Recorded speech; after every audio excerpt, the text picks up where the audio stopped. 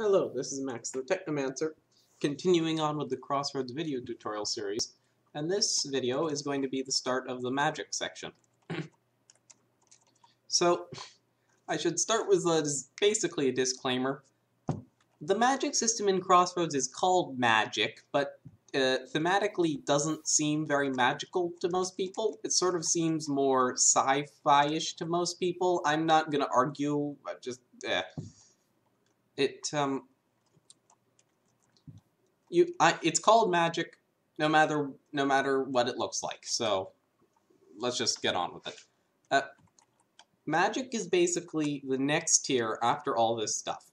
You're still going to need to use all the previous stuff with magic, but using the magic system is going to unlock a lot of new capabilities. So let's get started on it. To start with magic, you're going to need an omnimeter. You're definitely going to need one. And you're going to need a material called pure quartz. This is made with 2 salt and a piece of nether quartz to make a piece of pure quartz, and it's a basic crafting material for magic. You're going to need a lot of it. Yeah. It is possible to, so it'd probably be a good idea to automate salt before starting magic. Almost certainly. Also, in magic there is a way to produce pure quartz automatically as well, but we'll get to that. So, the first thing you're going to need with magic is an arcane extractor. It's made with stone and this device here called a crystal lens array. Now, you make 2 crystal lens arrays with pure quartz, 1 emerald, 1 ruby, and 1 diamond. Now, you might notice that these 3 gems are the RGB colors, red, blue, green. Or red, green, blue, rather. And that's not accidental. The RGB color map is going to be very important for the magic system. And rubies are used for red, emeralds for green, and diamonds for blue. Now once you've got your arcane extractor, you're probably going to want some reflectors. These are very cheap, just 2 stone and a pure quartz. You use a lot of stone to make things in the magic system, along with pure quartz. And you're probably also going to want a lens array, which is just stone and pure quartz again. Now, if I get a hopper, this device, the arcane extractor, is how we produce magic, which takes the form of beams, sort of like beams of light. Now, actually I shouldn't do this without explaining what I'm doing. This machine has a front. It can't face up or down, only horizontally. And it's going to shoot a beam. This thing produces magic. It's going to shoot a beam out the front and in this direction. And it's not going to shoot it for very long. So we're going to want to try and... so for demonstration purposes, I'm going to try and catch the beam. So what I'm going to do is use an arcane reflector, which is the main way you're going to transfer these beams of magic, which can accept magic from any side except the front, and it can face any direction, up, down, horizontally. And it will re-emit the beam out the front 5 ticks later. That 5 ticks is important.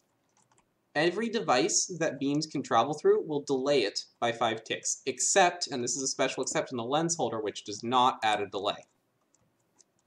Alright? So if I make a loop of 4 of these reflectors pointed into each other, and I pointed them correctly, then once this beam is shot into this reflector, it's going to go here, it's going to go here, it's going to go here, here, and it's just going to go in a loop forever, and we've basically trapped it. And we're going to do this so that I can do some demonstration to show you what a beam looks like. We're also going to want a color chart, I should have mentioned this earlier, to record our findings. Or not to record our findings, to view our findings after we've recorded them. Before I produce some magic, I'm going to show you what the color chart looks like.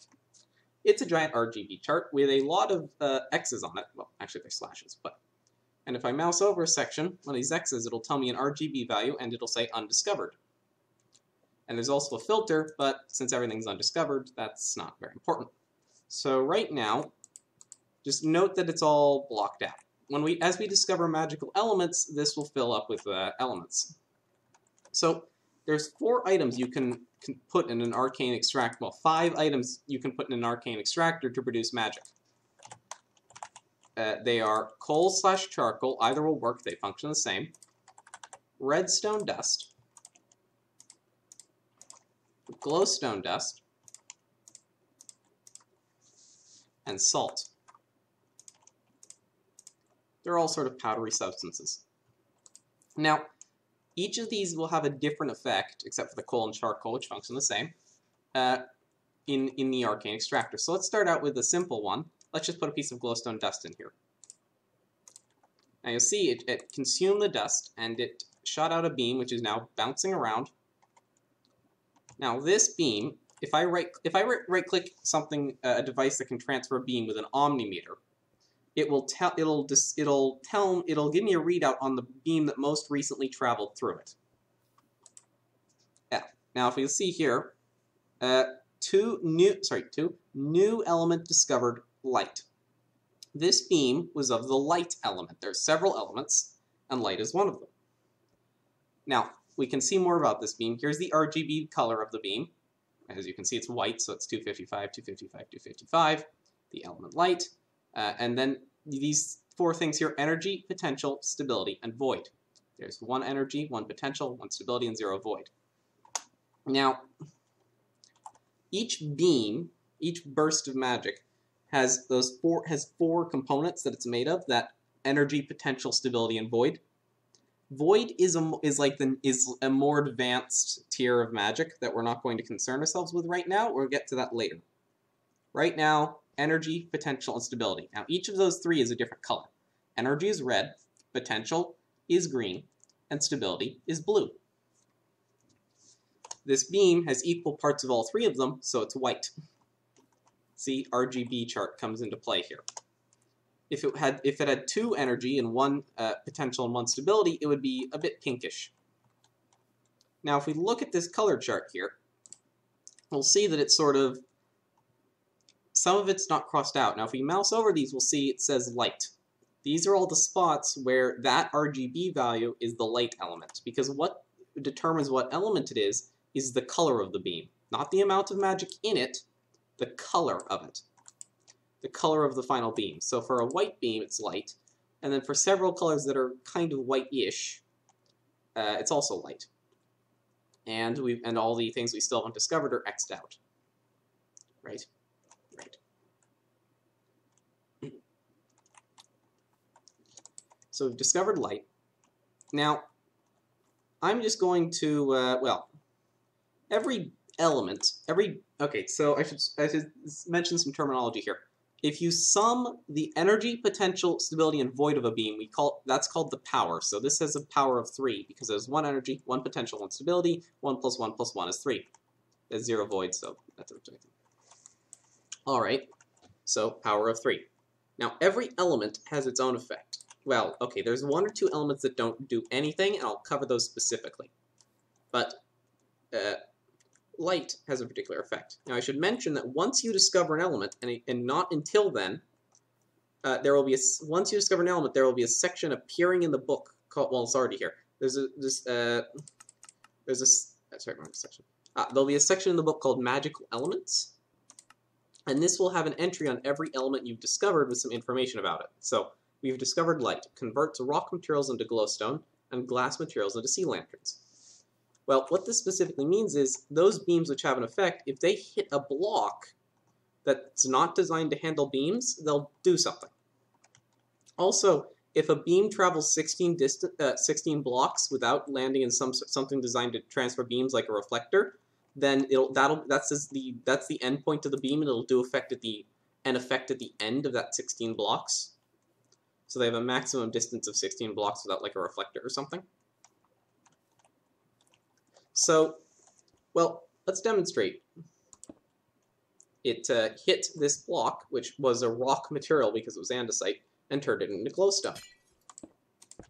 Now, you might have noticed that we got that beam with 1 piece of glowstone dust, and we got a glowstone block out of it.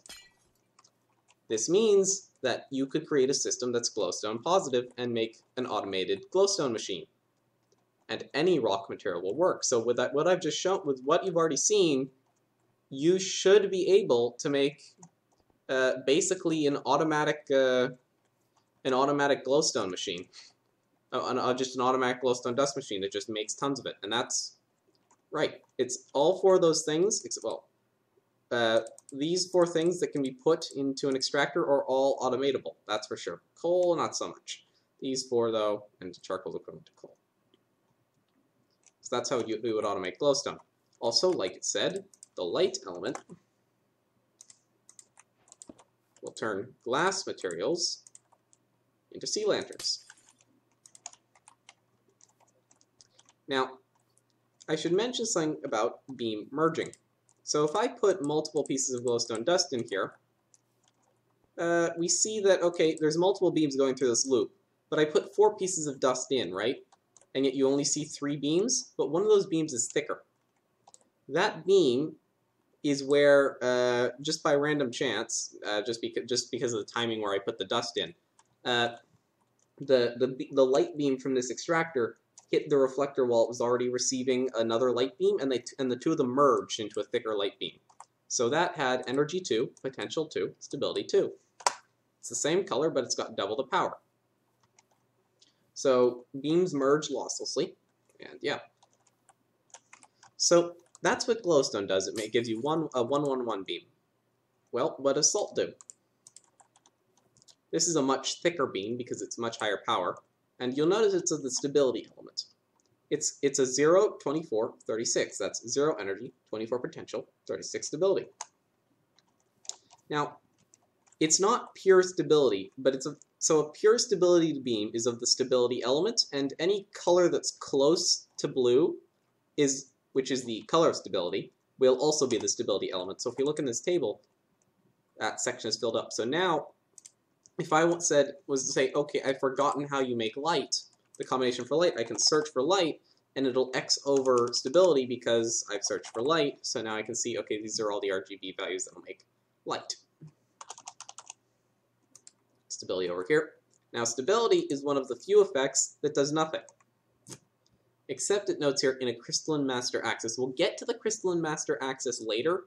That is a case where the stability element actually does something, but outside of that machine, which we'll get to later, it does nothing. However, that beam did have stability and potential in it, just more stability than potential. Coal or charcoal makes this orangish beam here, which is the charge element and has 36 energy and 24 potential. Now, charge over here is rather interesting. It's powerful, shall we say. If I put any block in front of it, or if it were just to go 16 blocks without hitting anything, and it do an effect, it strikes with lightning. And if it hits a rock material, it strikes it with lightning and makes a redstone block. Now, as you might be imagining here, let's see. Redstone also makes the charge element, this time with 24 energy and 36 potential. So you could make a redstone dust machine, because the grindstone has a recipe to convert redstone blocks into redstone dust. And you can totally automate redstone that way. Salt you already know how to automate pretty much with the water centrifuge. You'll have to work out on your own how to do charcoal. You'll have to, the only way I've thought of is to do a tree farm, but I can think of many ways to do tree farms, and I've done several, but you can make a tree farm and smelt the wood. So that's some of the basics of beams. Various different elements that do different effects. However, we've only seen a few of the elements so far. Also, we've only seen a few of the blocks in the magic system. There are quite a few. There's some section here. It's these ones, more or less. More or less these. And a few others. For example, I haven't shown the lens holder yet. Now, if I were to place a lens holder here, actually, let me demonstrate it over here. Let me put the charcoal in. So we've got a mix of potential and energy in this beam, right? what if we wanted to purify the beam and only have the energy? Well, we'd put a lens holder here, which doesn't add a delay. Like I said, it's one of the few exceptions. And we're going to add a lens to it. Now, there's several things you can use as lenses. Right now, since we only want the energy, we're going to use a ruby. And now anything that's in that beam that's not energy is lost. So the potential and stability are lost. They just vanish. So that was a filter, basically. Rubies are red, energy's red, they go together. Diamonds filter stability, and emeralds filter potential. Now, I should mention that, well, there's some special casing with void, but we'll get to that when we talk about void. There's another thing. There's some other things these lens holders can do. For example, if I put a piece of pure quartz in it, this is how we craft another material we're going to need. If I pass a beam of the light element through it, no other element will work. It won't actually harm the beam at all, and it'll turn it into a piece of luminescent quartz. This is a crafting ingredient, which will be necessary later on. This only works with the light element. If I was to, for example, put stability through this,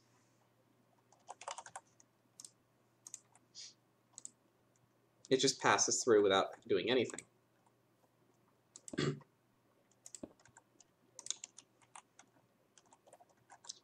Right. So those are some of the basics. Now we're going to talk about the other ways to manage magic. We also have the prism, or the crystalline prism to be precise. This is quite an expensive block, and it's designed to be.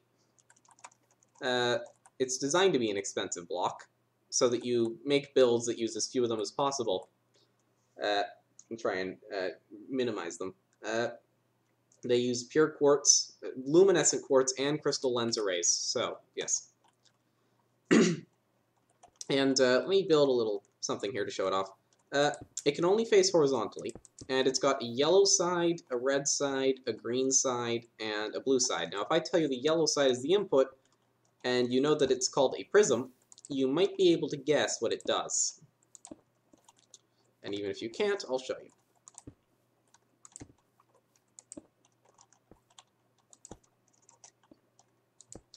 Sure, I'll make this one a vertical loop, just why not?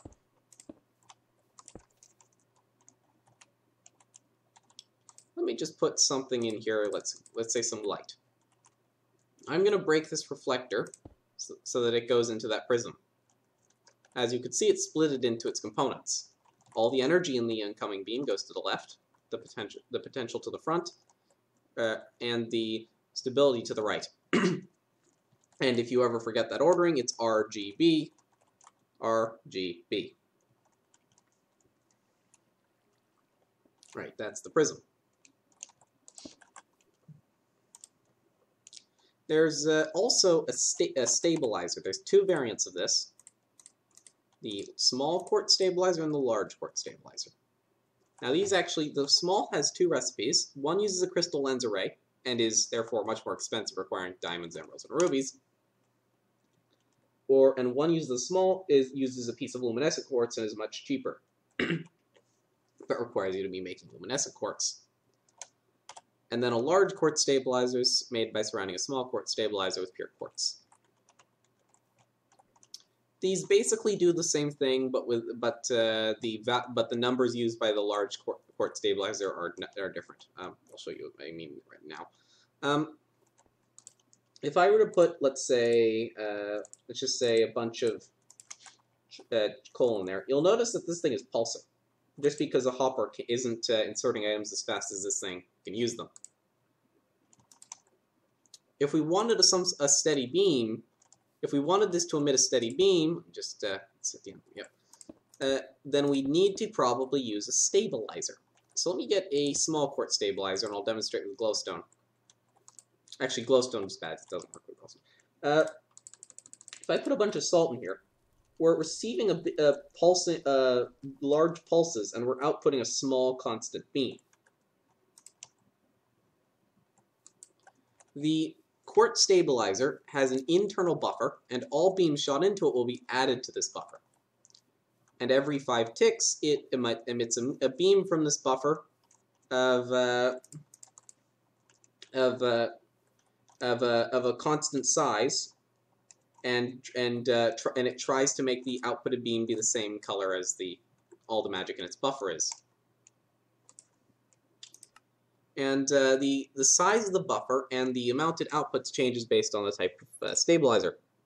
As it says here, the small quartz stabilizer has a capacity of 30 magic for the small one, and emits 6 magic in the beam. It emits a 6 power beam, while the large one has a capacity of 150 magic and emits a 15 power beam. So if I demonstrate that again with the large one, as you can see, yes. Now, it's just draining its buffer. Now, if I were to try and use glowstone, this is still pulsing because this thing emits 3 and is receiving 3 per pulse, so yeah, glowstone's no good even with the small one. It doesn't help.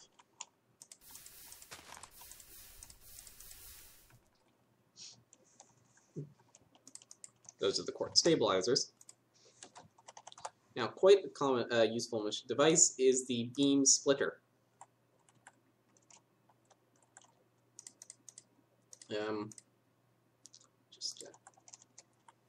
There's 2 variants of this thing. Well, there's a third one, but we won't talk about that one right now. The basic beam splitter and the redstone beam splitter. So if I just, well, let me just demonstrate this right now. And I'll use a stabilizer to make this easier to demonstrate so I don't have to build loops. See? Handy thing. Oop. What did I do? What did I do? Oh, yes, I know exactly what I did. I know what I did. I know what I did. I know what I did. I should take this out. Right. Yes, I know what I did. I'll explain what I did in a moment. The splitter, the basic beam splitter, will take the inputted beam and split it so that half of it goes up and half goes down. Half the power goes up and half goes down. And what I did wrong was I had it sitting directly on top of a solid block and fed it the charge element, which means that half the beam was going straight down, hitting the block below it, striking it with lightning, and summoning fire on and around it. And the fire around it went here, and the beam then hit the fire. Those beams can collide with anything that is not an air block, including, but not limited to, torches and fire. However, beams don't collide with other beams, so if you want to have beams crossing, like through here, that's absolutely fine. Also, they're safe to stand in. So let me just do something so it doesn't do that again. Alright, okay, let me try that again. Here we go. So if we look here, the power coming in is 60, and the power up here is 30, and the power down here is 30, and they're approximately the same color. Or actually, in this case, they are exactly the same color because it splits perfectly down in half without having to be different colors. And now the redstone beam splitter is only slightly more complicated. Instead of doing a 50-50 split, the split it does is based on the strength of redstone signal. This is also can be used as a junction box. If I just put, I broke the stabilizer. Why did I break the stabilizer? Let me get some more coal. If I do this, right now it's receiving a redstone strength of 0, which means all of the magic goes up. If it receives a strength of 15, it all goes down. If it receives a strength of 3, then 3/15 of the magic coming in will go up. Sorry, will go down, and the rest will go up. If it receives a signal strength of 11, 11/15 go down, and the rest goes up. A rule of thumb for which direction the redstone signal makes it go on is if you place a lever on the machine, then the magic will go in the direction the lever is pointing. That's just a memory aid I've found to be helpful. While I'm on the topic of splitters, I feel like I should mention the fluid splitter, which, while technically not part of the magic system, and is in fact from earlier than the magic system, you don't need to get into magic to get it, I neglected to mention it earlier, and it works very similarly, so I think I should just mention it. Two variants, the basic and redstone variants. It works identically to the beam splitter, except it's for fluids. Insert fluid into the side. Basic one makes half go up and half go down. Redstone splits it based on redstone signal strength. And I just thought I should mention that because I forgot to earlier, and I was on the topic of splitters anyway. Like everything else in Crossroads, there is a way to measure the strength of beams with a comparator. Back to the lens holder again.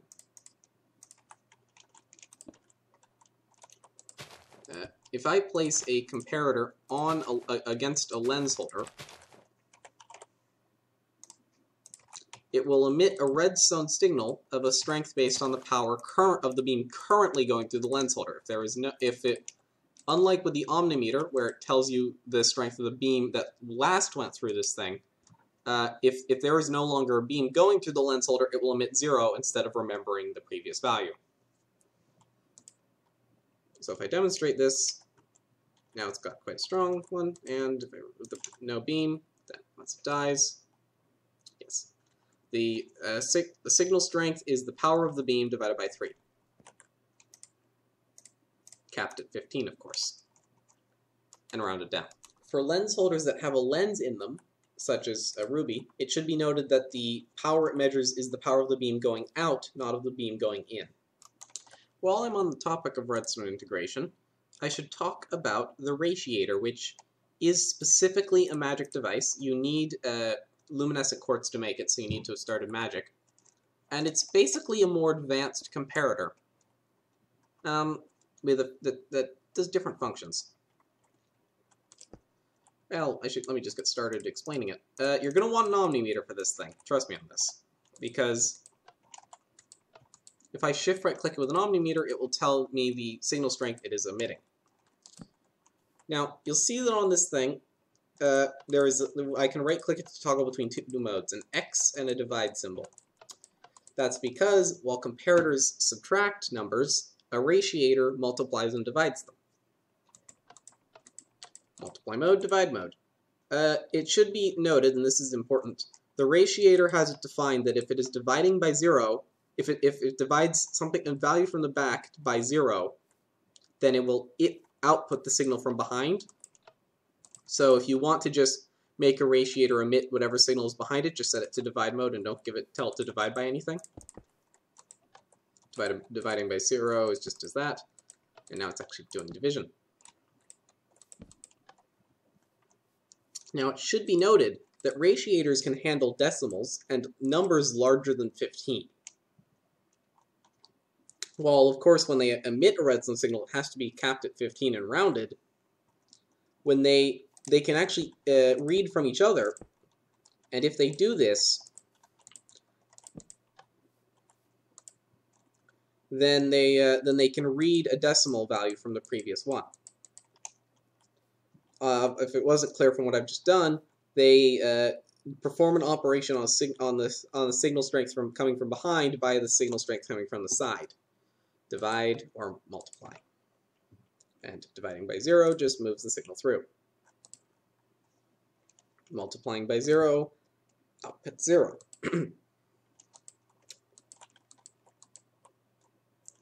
They can also read the fractions, decimals, and numbers larger than 15 from ratiators on the side. So, yeah.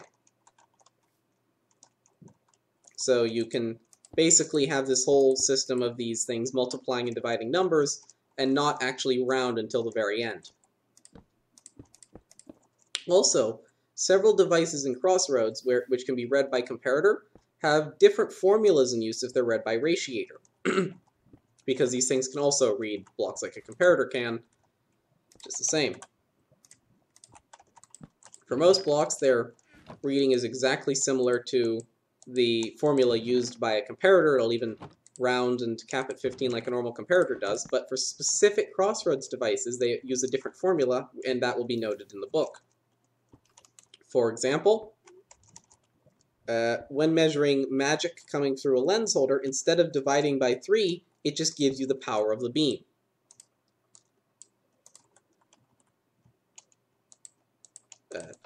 divide mode. That was actually a power. Hold on.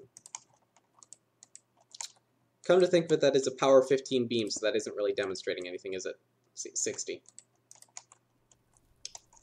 The reason a lot of things in Crossroads use weird formulas for converting to redstone signal strength is to try and pack as much useful data as possible into an integer 0 from 15 range, and you don't have to do that when you've got ratiators. So toggle gears have a much simpler formula. With ratiators, it's redstone signal strength equals speed. Redstone signal strength, and so on.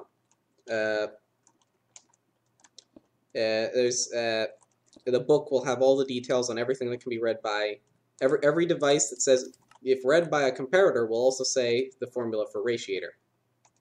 So you can then go back over a lot of earlier builds and replace them with the comparators with ratiators and make them a lot more precise. The next video will continue along with magic, covers a lot of the machines blocks I've missed, and then go and cover the effects of many of the other elements. And the main purpose of the magic system is the effects of the elements, such as being able to create lightning strikes or produce redstone with charge, and so on. I mean, we will, and many other useful effects. We'll get to that in the next video.